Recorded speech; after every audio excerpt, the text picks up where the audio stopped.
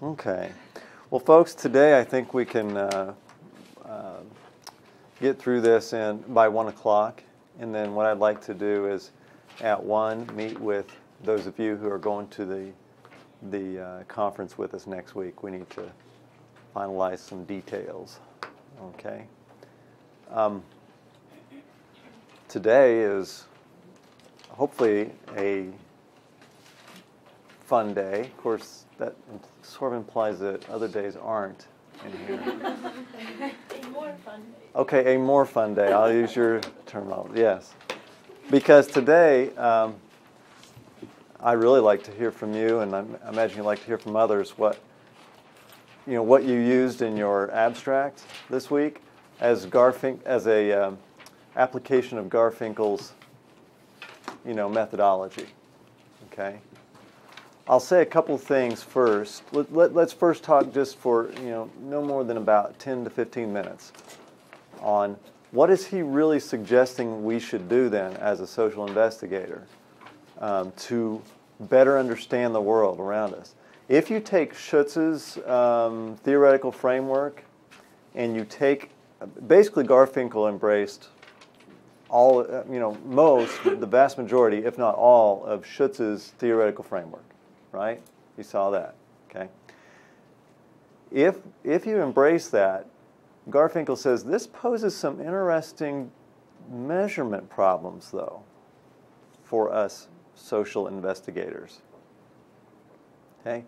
And he's not suggesting that this is unmeasurable stuff. He's just saying it's more difficult to measure much of what we need to than maybe we had previously thought. Okay? So his approach to just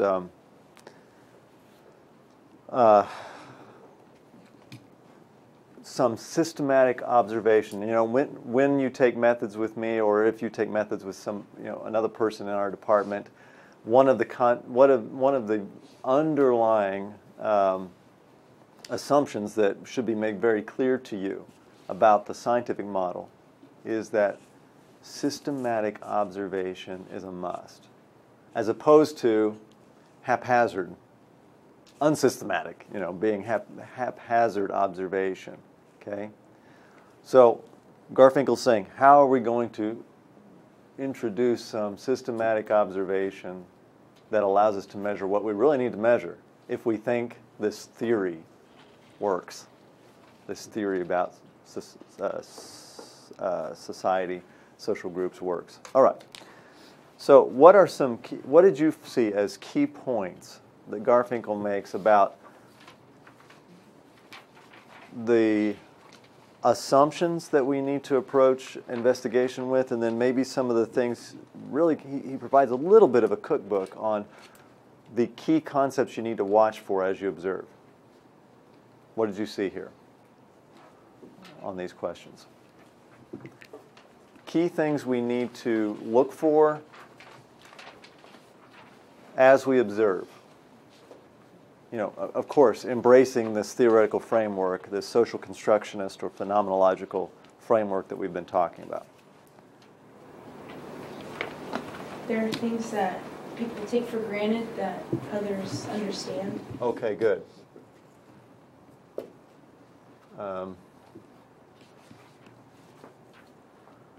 So let's say social actors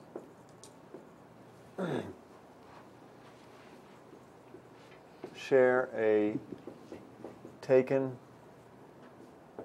for granted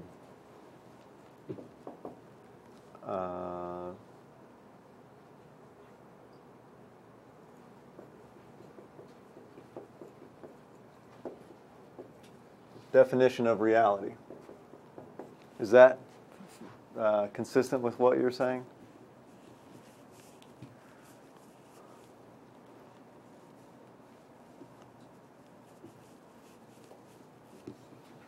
Particularly, what's the quintessential form?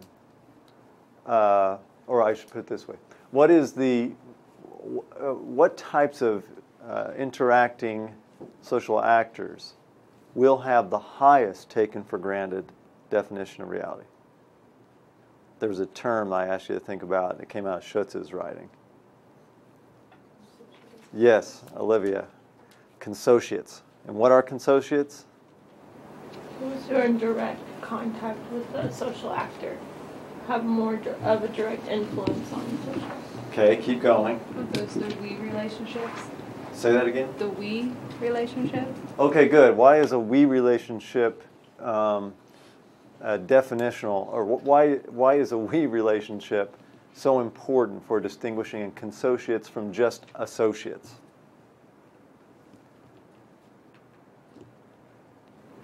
They're mutually involved in one another's biographic. They're growing older together. They live, Mm-hmm. as we may call it, in a pure we relationship. Okay. And have you taken marriage and family yet? What do you talk about in terms of couples getting to know one another and how well they know one another over time? What kinds of things do you remember talking about from your readings there, your discussion in class? Sort of like the stages of love and things like that. Like there's the infatuation and all that stuff. Like Okay. it changes as you know and things like that.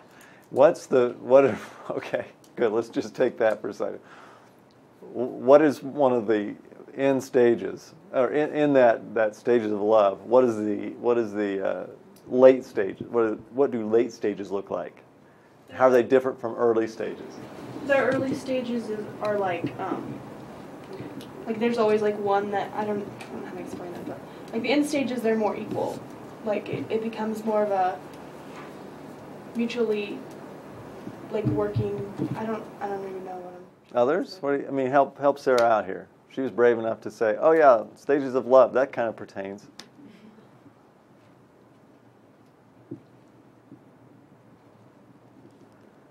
They're like past the point of like figuring each other out, and now they're like sort of learning from each other or growing together. Okay, growing together is kind of an interesting way to put it.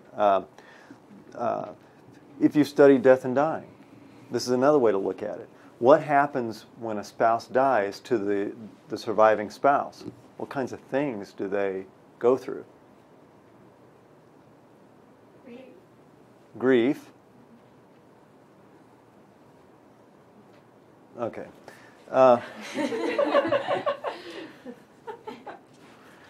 When you have, from the marriage literature, and not just marriage, but of course, it doesn't matter if you're long-term relationship literature.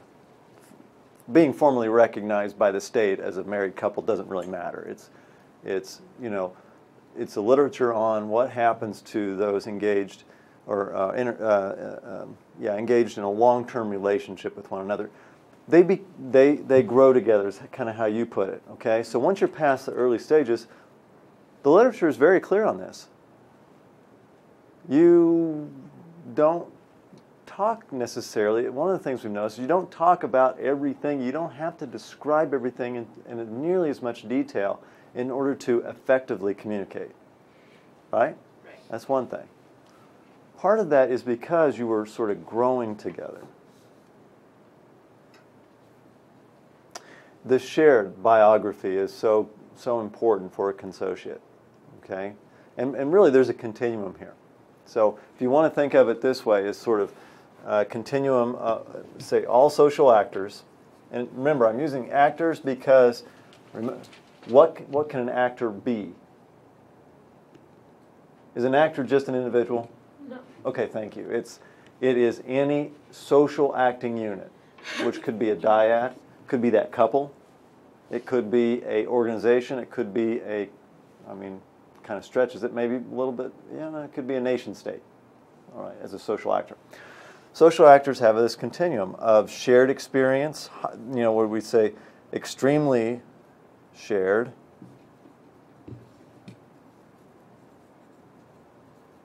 to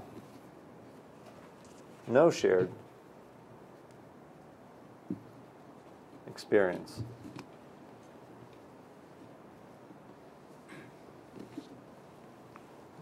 we'll say, we'll put experience up here.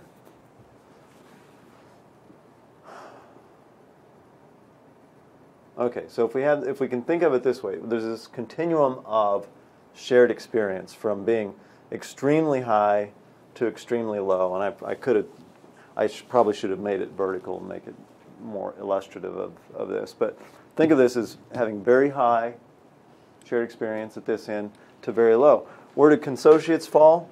Well, by definition, they're right here. Okay? They define this end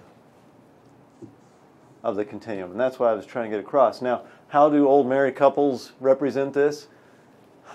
They live together day in, day out. They've gone through the shared experience often of raising kids, of going to leisure activities together, of going through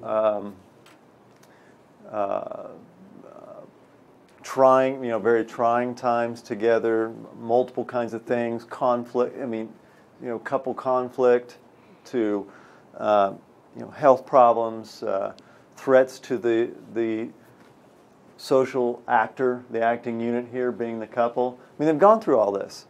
So some studies of surviving spouses show this. This is incredible to me, but I can understand it.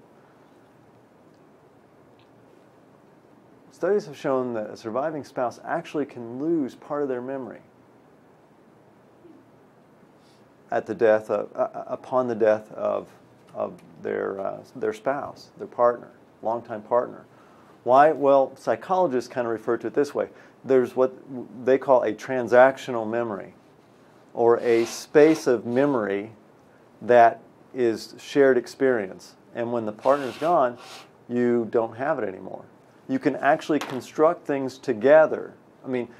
Think about it this way. We're going to have to talk through some of it in a little bit. Maybe it'll come up in some of your examples. But you've watched your grandparents probably interact, right? And they'll say things to one another, seem to be effectively communicating, and you're going, what? What'd they just talk about? I don't get it. And so you say, oh, Grandma, what'd you mean by, or what'd you mean by, okay? And then they articulate it more for this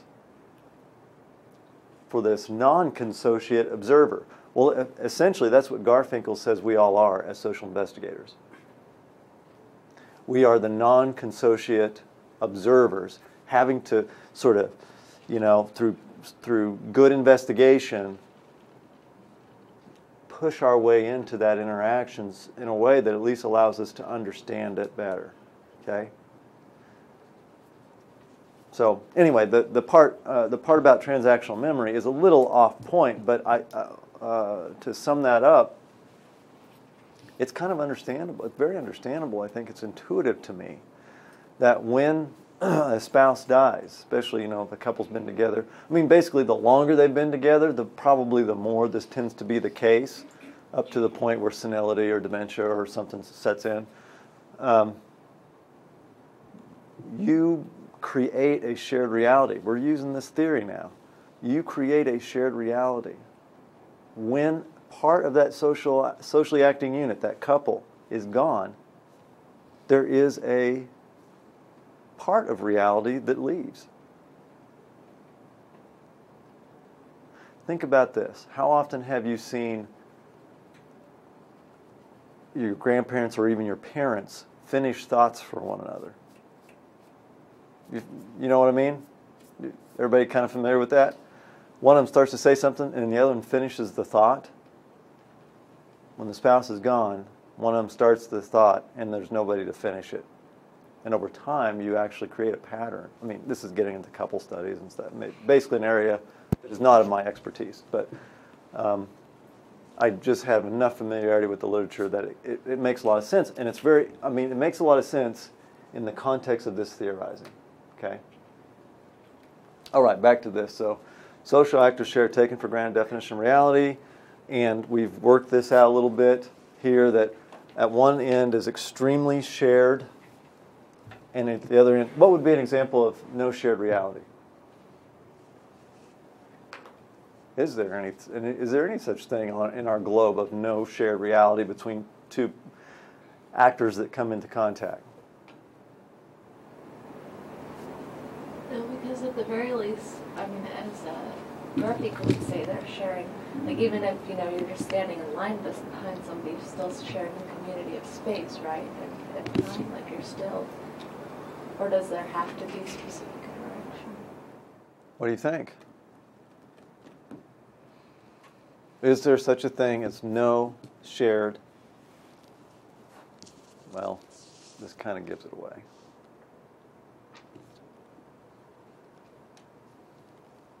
Okay, I would say, yeah, we can envision such things as no shared reality. Think about, now it gets, I think every year that passes, and the more global our communication systems become, probably in general as a trend, it becomes more and more difficult to conceive of interactions that are absent of any shared reality. But imagine a Brazilian rainforest tribe, of which there are still a few, that are quite isolated. If you picked one of them up, set them down here with us in this class today, I would bet you that they would have an extreme sense of displacement, of uncertainty, just in general, no basis on which to define the situation. Remember our model that we had on the board on Tuesday? They would have little to no basis to arrive at a shared definition of the situation. I mean, it would be so cursory as something like this, Sally. We would say, oh, we don't know how to interact with them, with that person, and that person would be thinking, I don't know what to do around these people, or who they are, what to do. I don't know what's next. Okay? So that may be a shared remember, no, we got to think of the model this way. Remember, there were 3 parts. All of these contribute to definition of interpretation of this specific situation that you're in, okay? Which then leads to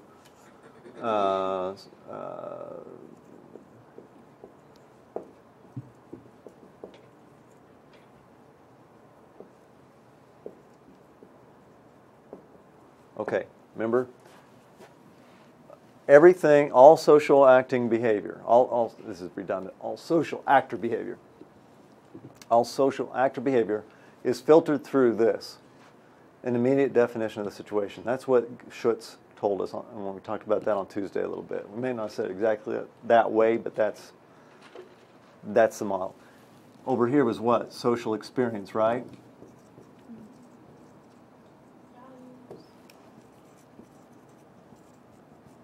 And we said we'll allow social experience to also include knowledge.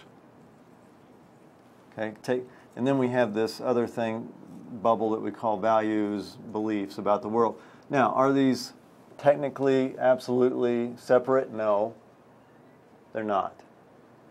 So I don't really care where this goes. I think it could be, some knowledge could be thought of far more as experience. Others may be just as cursory as a belief. Okay, like a theological belief with no experience tied to the knowledge, really. All right? A faith belief. Okay, it doesn't matter. But these are the 3 things that contribute to that immediate definition of the situation, which contributes to social action. Okay? That's just a refresher from Tuesday. Yeah. So the Brazilian from the Amazon that we set in the classroom, would that fall under like a new situation for that Brazilian? Absolutely. Okay. And we're both in a new But situation, then once actually. that new situation takes place, then we all have a shared experience, right? Like even if we don't understand each other, we're still interacting. Okay, We still so have it. So I guess I don't. Let's really get get- another point up here.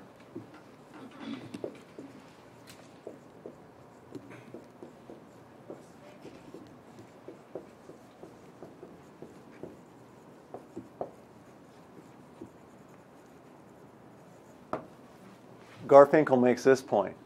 We need to understand as investigators that there is a temporally progressive understanding that develops through social interaction. So I think it pertains to your question here, Sally. Yeah, after we've had some time with one another, then what happens? We've got this, okay? But this is all, think of it this way. This is time one. This is merely our little diagram for time one right now. This whole thing resets at time two. And things can like switch around because what was once a new situation becomes a past experience. Yeah. So like, okay. Mm-hmm. Make sense? Does that make sense to you? Okay. So, I mean, a way to think about it is the new situation at time one becomes a shared experience at time two.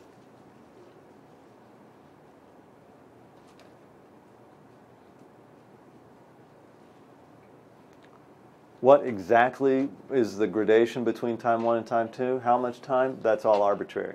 That's for empirical study, examination. We don't know what makes the most sense. I mean, if you're in a fire, I'm guessing the time frames become quite small in terms of what is social, using this theory, what becomes socially operative here. That new situation immediately, quickly, very quickly, within seconds, maybe minutes, becomes a shared experience. And then you have the next phase of shared, you know what I mean? So could it be, I don't know, this is maybe even off topic, but like the more like severe to your survival the new situation, like the quicker you'll move along the gradient line? Yeah, that might be a general principle that we should test. We may have a fascinating hypothesis right there, Haley, that we as a class ought to go test. We may significantly add. Oh yeah. I don't think I want to test it personally. I mean, test though as an investigator. Okay, more as an investigator. That's kind of an interesting idea. I don't know if that's in this literature or not. It'd be interesting in the hazards literature to kind of apply this theorizing. How fast, basically, it's kind of a question of how fast can social learning take place under conditions of duress? Yeah, basically that's it. Right? Mm-hmm. Okay. Okay, well,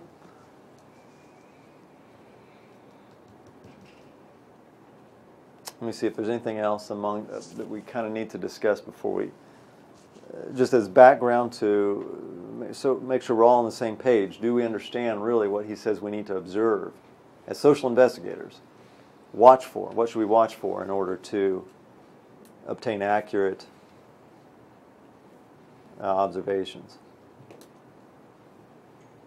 Okay. I think we through what we've talked about, I think we're ready to go here.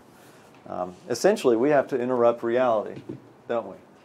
I mean, using his method. Garfinkel says a productive method of studying the social world is for us as an investigator to kind of interrupt the taken for granted definition of reality going on in an interaction. Okay? So, what did some of you, or feel free to chime in, whoever's ready to go first. What did you have in your abstract as an example of this? Okay. I really wasn't sure if I did this right, but I used a bar scene, like for an observer observing a bar scene. Okay. So observing a bar scene, all right. Like I honestly had a hard time with what he was talking about, so I don't even know if like when you said describe it analytically, I just tried to describe it without assigning any relevance to anything. Like I mentioned, I didn't say bar scene, I said the social bar environment, like the socialization that seems to take place, like at a bar, that the same kind of socialization would take place as frequently outside of that. Like I included something about how it seems that many people go into this environment looking for mates. Because Okay. we talked about that before, but I really Mhm. wasn't sure how it was Okay. supposed to be. Did anyone use something that you are, very familiar with? I see several of you going, yeah. I mean, not that you're not familiar with the bar scene. You may be. I don't mean to suggest you're not, for better or for worse. But did anyone use something that kind of, I guess, you find yourself in daily, and then go, that's kind of weird. Why do I do it this? Yeah. I did. I use my work routine. Okay. Like, because I'm a CNA, so I talked about how we go to the shower rooms, we get the commodes, we go to room 310, we start there. Why do we start there in that room? And then we say, we go to the closet, we pick out the clothes. How do we know what the residents want to wear? Okay. But we know, but a foreigner wouldn't know why we know what we do, because we just with interacting with the residents, we know what they like to wear and what they don't like to wear. And asking them, are you ready to get up? Okay. They know what it means, but a foreigner would be like, are they ready to get up for a short period of time? Okay, so let me ask you this then. I'm going to pretend like I'm that foreigner. Chastity, when she responded, yes, she's ready to get up, what does she really mean? She's ready to get up for the day, to start her day, to get dressed, to get toileted, to go and eat, to do all the things that she does in her normal day. Okay. And then I talked about so we sit her up on the side of the bed. Well, both of us help her get up. Well, how do we know that she can't walk? How do we know that we have to assist her? Right. Well, we just know. We just take that stuff. How did you come to know the physical limitations or abilities, however you want to put it, of that particular resident? The fictitious one we're talking about here. How did you come to know? I come to know by training and seeing other people, but also we have charts and stuff that we can read about the residents. Yeah. But just when a new patient comes in, we don't know much, and either does the administration. Yes. So it's kind of you have to play around with the situation to see what works well. Is two people with the gate ball going to work better, or is a lift going to work better for them? So it's just, you kind of just have to play around with the situation until they are comfortable and you're comfortable with the situation. Yeah. What kinds of messages do you see on the charts? Somebody's figured something out about resident A, and so they go to resident A's chart, the new resident A. We're pretend, what kinds of information would you see on a chart? Tell me what's said. What's actually the text written on there? You would see it would say they have dentures, they need to be toileted at this time, say 7, 11, and just certain things like that. And do they need assist with washing their face, their hands, brushing their teeth? We get that information. Okay. And have you ever found that information to not be as full as you would have liked when you show up? How so? Some of it can be misleading, because it's saying, sometimes it says resident needs 2 people with gate belt. No, it's not like that. Resident needs lift because because I will hurt myself if I try to. So there needs to be more clarification. Yeah. 2 people who can deadlift a certain amount of pounds together could do this. But that level of detail is not on the chart. What is this then? Using Garfinkel's, what has just happened here to poor Olivia? when she goes to the chart and finds, I'm sorry, why do I keep doing, I know the different, what has happened to poor Chastity here? Between, the time that somebody wrote something on a chart and she shows up to do something, she's a victim of what?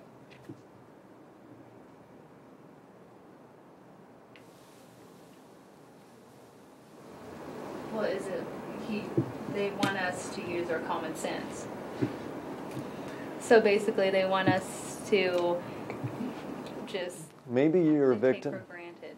Okay, so maybe what you are is partially a victim of a taken for granted assumption that we all understand and perceive the same way. That we would define common sense, the same way always. Maybe you're a victim of that. My point here is that, boy, my glad medicine has charts. Okay?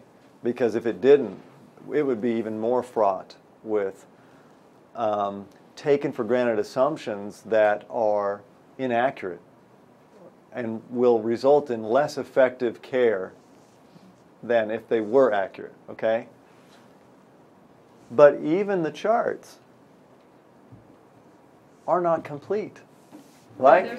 There's things that, like, I do for residents that I know that they like. I know what they like and what they don't like. That's sure. not in the chart. Yeah.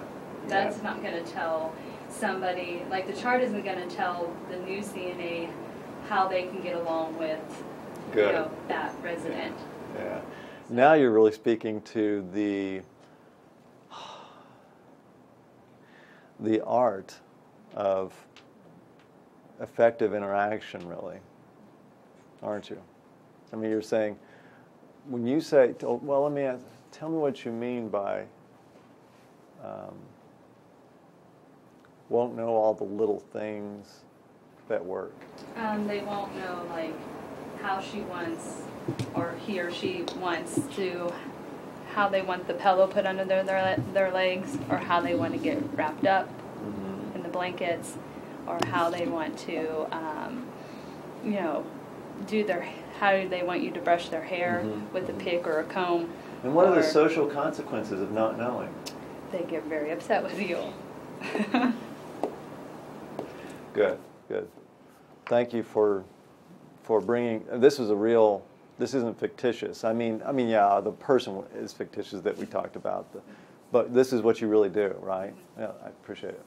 Others? What'd you put down, or what'd you write about? I talked about how, like, different phrases, basically. Like, whenever people come into, like, the store, they'll be like, oh, it's crazy out there, like, it's an icebreaker type thing. And, like, I know that they're talking about, like, oh, the weather, it must be really windy because I'd been out previously that day. Okay. Or it must be really raining or whatever. But, like, to someone who's new to this situation, they might think, like, what do they mean by out there? Oh, yeah. Like, out in the universe, outside, out, like, in a different part of the store. And, like, the phrasing crazy, do they think, like, it's literally, like, mentally challenged out there? Or, like, they don't know exactly what it means by the phrasing crazy. So that's what I use. Because people, I mean, like, just, like, simple things like icebreakers, it's just something you say to someone to kill time, like, in between. Good. And so you work at a store where you come into contact with a lot of people you don't know. Right. But what's interesting is you still find these common phrases, right? That we culturally, now what becomes the important consociate here?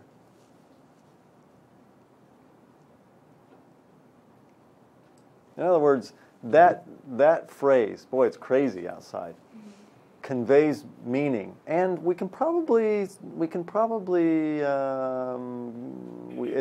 a matter of empirical testing. We could do this, but we can probably fairly validly assume that the vast majority of folks who come through there would share the same interpretation. Right. Okay.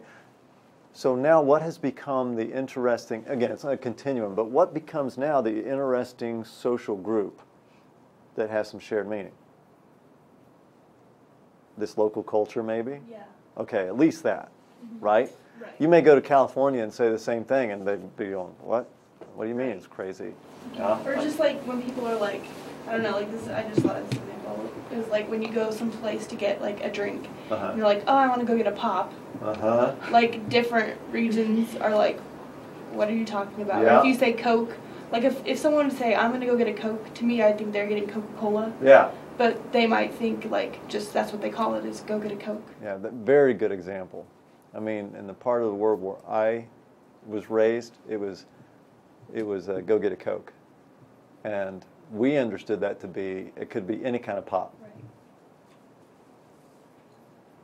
So where are you from? Colby. Mm-hmm. Others, what'd you use? I used like an African, like a remote village African going to Walmart for the first time. So Oh, it kind okay. of goes along with that. But I just talked about how like everyone was pushing large metal baskets that were coming out of the store, and everybody going into the store was like empty-handed, but everybody's in a hurry. Mm-hmm. And like the minute you walk in, there's this person not doing anything, which would be crazy in Africa to have like a worker just standing there, Standing there. hi, Hello. and like and just talked about how like this overly happy man in uniform not doing anything greeted me, and then I got an empty card that didn't have anything in it, and like I didn't understand why everybody else already had plastics in their baskets. Oh, yeah. And then the example that I use, which this could be used for a lot of things, but like the person, I had him like with a foreigner, like a national here, but that they needed hair soap, shampoo, but they needed hair soap. And there were so many choices, and the Africans so overwhelmed because why are there like 100 different types? And the other thing that I pointed out was like, this would be crazy to any African, but that you buy your food, your clothing, your grass, like you buy your grass, but all this stuff in one location, like that would just be unbelievable. So I don't know if that's like, it wasn't, I wrote it more like from first person, like I was that person. And that's okay. By the way, I left this quite wide open, okay? But you get the point. I can tell from your answer that you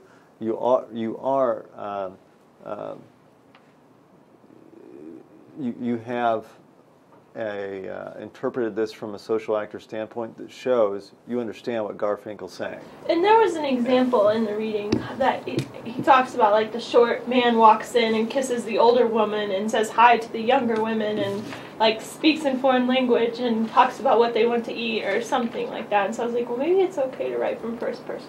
No, it's fine. Yeah, what I basically wanted to see was that you could analyze a situation as though it's extremely odd. You start questioning what we would consider the taken for granted assumptions. And one of the best ways to do it is writing it from the perspective truly of a foreign observer. Yeah. What'd you do, Hallie? Did you? You nodded a minute ago when you said, when I asked, did anybody apply it to their own experience? Going to Tanzania this summer, and like how just being in a completely different culture, like we a lot of times would revert back to our past experience in America and like think that was what you're supposed to do, but then like the people, like it completely wasn't. And I didn't say this one in here, but I just thought of it. We had a translator this summer. And she actually didn't speak all that well English, which was kind of not easy.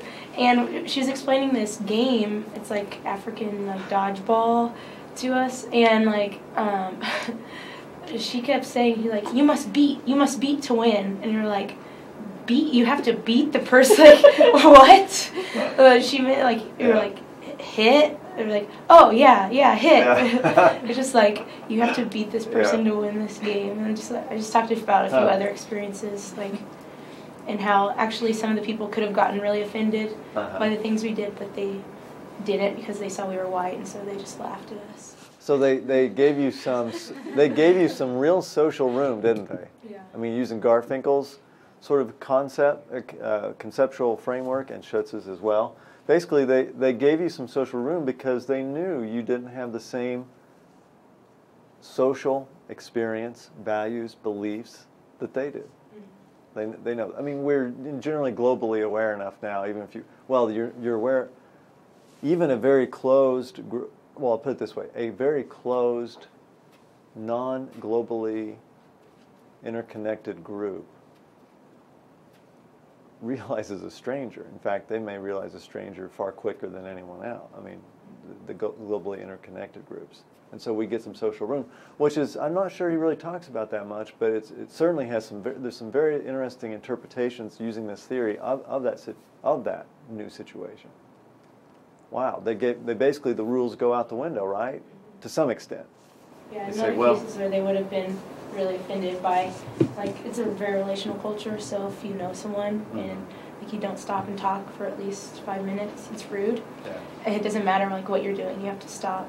Yeah. And like we just say hi, and keep going because that's what we do in Right. America. Right. And so. Oh, you just brought up a very interesting thing that normally we talk about or I used to talk about a lot with you students when we discuss SIML. Some urban-rural differences.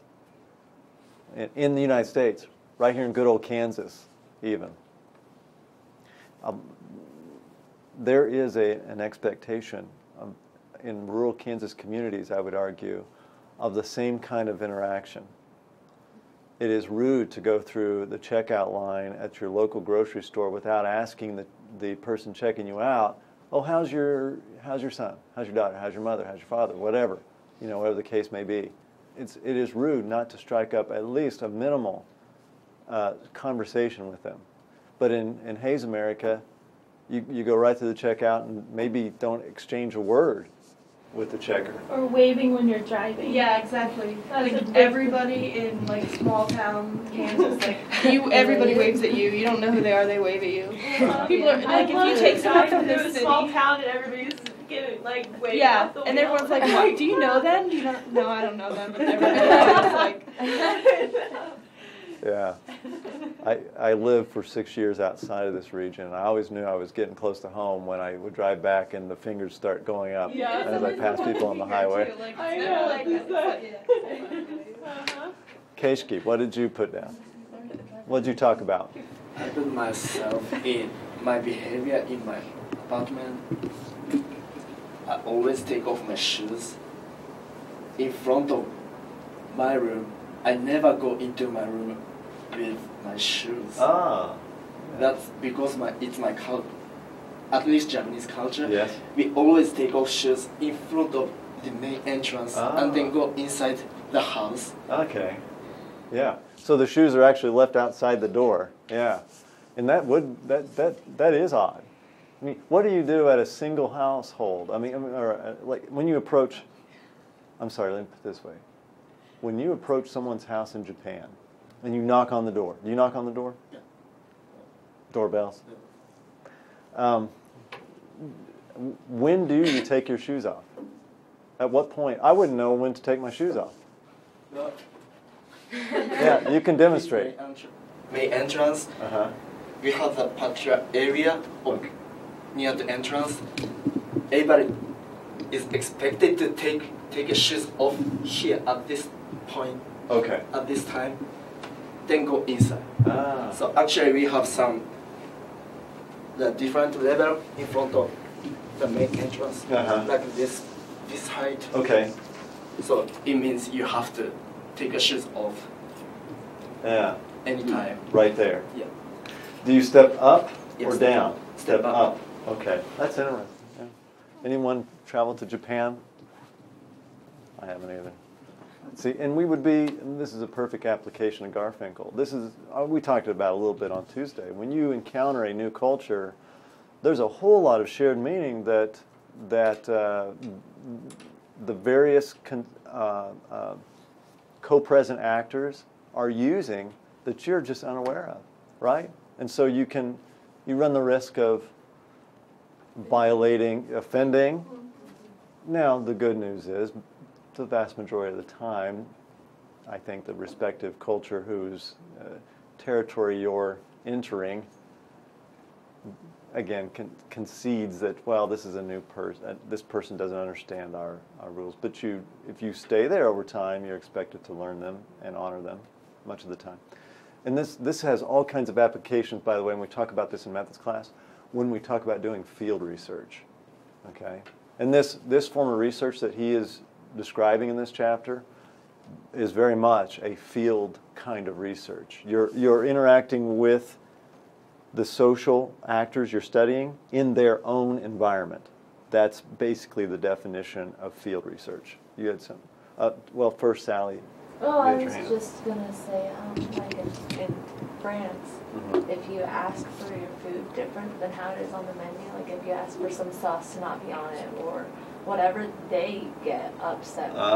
Really? Or if you go in, like we were in a big group, and so we'd go to eat at a restaurant, and two of the girls, they didn't want to spend their money at the restaurant, so they just wanted to sit and have a glass of water, and that's considered extremely rude if you go into a restaurant. And even if you're with people who are eating, if you're not eating, really, like that is not our. We went with Jacques Salion, you know, and he told us, he was like, you don't want to do that. That's not. And if we like wanted stuff, but we didn't want a bunch of like different things on it, or wanted to change it in some way or other, like that was not. You just kind of didn't do that. But over here, I mean, we would never know that if we hadn't had him telling us. Right. Like, because here, I mean, that's kind of what you do. Like, people kind of expect you, it seems like, to tweak your order a little bit. She's gone. Heather has to take orders all the time. We probably a lot of tweaking. Olivia, what'd you use? I just used working at the grade school and how, like, when the kids come into the gym, they're expected to sit with their grade level in certain lines, and as workers, we just kind of take it for granted that they're going to do that. And then when it comes time for snack, like, we clap to get their attention, and they're supposed to repeat it. And then, like, they know it's always the quiet people that get to go to the tables first. So most of them have figured out, like, they realize this. So they're just learning to get quiet faster. Yeah, which is a very kind of local cultural thing, but very effective. I'm assuming it's very effective in terms of being reliably communicated. In other words, the kids. You said the kids figure it out fast. Yeah, like the older ones mostly, and like the kindergartners that hadn't been there before. A couple weeks into the program, they realized that that was why other people got to go in front of them. Okay. So. Yeah. Well, I'll reveal a little bit of personal experience on this. My son is among the kids that Olivia watches, tends to, I guess, in this after-school care thing. And so I can give you a little bit of insight from his perspective. He came home one day very disappointed, and he said, "Alan, what's wrong?"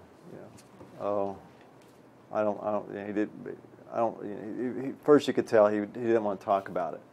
And then we just come to find out that he wasn't picked among the first that day to go get the snack, because he claims, of course, some other kid that he was sitting by kept trying to talk to him, and he was trying to ignore whatever, so he claims, and the person, it wasn't you, by the way, he said, he actually named, I mean, he said who it was, it wasn't you, who said, "No, you can't go right now because you were talking." So he was just crushed, because he had, and we talked about, well, people may have not seen it, we talked about how you just have to sit very silently, and just ignore that kid who's trying to talk to you or whatever. Anyway, the whole point here is they do effectively learn that pretty fast, and it becomes a local cultural thing. Or the way we put it here is there's a shared definition of reality now among that group, okay? And that definition of reality is what you all hope to instill, right? I mean, because you want them to behave. One way to get them to behave is to offer them incentive. One of the incentives is get to have snack first. How do you get that? How do you get that snack? By behaving. What does behaving mean? In this case, it means sitting still and being quiet. So, pretty effective, too. Heather, I haven't heard from you. I just did working at Gutches, and how, like, when you first start working there, you have to go through training, and you have to have someone help you. So you have to go up to a table with someone and be like, "Oh, this is Chelsea. She's just starting to work here. She's learning the ropes, whatever." Well, after a certain amount of time, you kind of just learn what goes on at work. and you have certain things that you have to do. Like, say, like, I'm the only one left that has a table. Everyone else is going to be working on getting the stuff done so that they can leave, which is common sense for them because they're not going to be able to leave until everything's done. Okay. So that's kind of what we talked about. And an observer might wonder, what's going on? Why are all these people still here if there's just one table here? yeah. Yeah. Okay. Good. Well, you know, some of the most interesting movies, most entertaining movies, I mean, sometimes, often they're comedies. What is comedy often? Comedy is sort of exposing some of the hilarity and our everyday taken for granted assumptions about the world, isn't it? And some of the more interesting documentaries are ones that expose us to different cultures where there's simply a different shared meaning. Now, before we wrap up, I don't want you to think that this is just cultural analytics here. I mean, Garfinkel and Schutz said, hey, even the acting units that are consociates, the quintessential forms of consociates, even we should look for them to have missteps in terms of the shared meaning, and we can watch for that, okay? It doesn't simply mean that we're always going to interpret something the same way simply because we share a same definition of reality in general, okay? I have a friend that she'll say, I'm waxed, and that means she's tired. But, like, I didn't know that. And everybody's like, you're what? Like, and she's from Kansas, and she's like, I'm so waxed. And everybody's like, what do you mean, making Got your eyebrows waxed? Yeah, like, I don't know where that's going. But it's like something her family says, and so, like, she just said it in a group, and everybody's like, is everything okay? Well, thanks for putting an exclamation point on my general principle I just said there. Yeah. Everybody's from Kansas, but... Well, it also drives home one more point, something that I always say to folks. You know what? Even as we become increasingly a mass culture, I mean, if we want to be, we can be quite aware of the day-to-day goings-on in Japan without ever having to visit, because of so much media coverage and that sort of thing, and now webcams that are, you know, and with the presence of the internet, individual citizens in Japan can log on and put their ideas up, and we can read those with no filters in between. We can do that now, okay? And vice versa. But even so, I do think that there is still relevance to very local culture. The people in Hoxie have a different shared meaning of reality to some extent than the people in Atwood or Colby. Okay, so, and you have to go in there and look for that as an investigator if you're doing a community study for sure. Okay. All right, questions, thoughts? Okay, remember that next week, Tuesday, we will come back and be prepared to talk about your ideas for your term paper.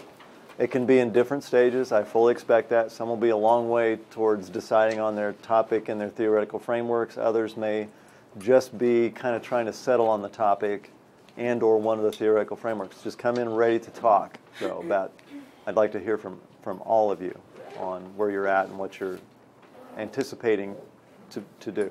And then next Thursday, Career Services will be here to give you all kinds of good information on how to find a job or get into graduate school when you finish with us at Fort Hays. We hate to see you go, but we're also happy for you and want you to be successful. So, and they've got some really the director of Career Services has a sociology degree. I don't know if any of you know Dan Rice, but he does.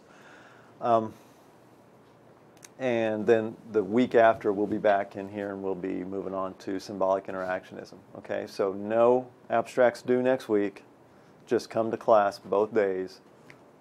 First day to talk about paper, second day to basically listen and ask questions. You can ask questions of the Career Services folks that show up too. Okay. Anything? Any questions? All right. Very good.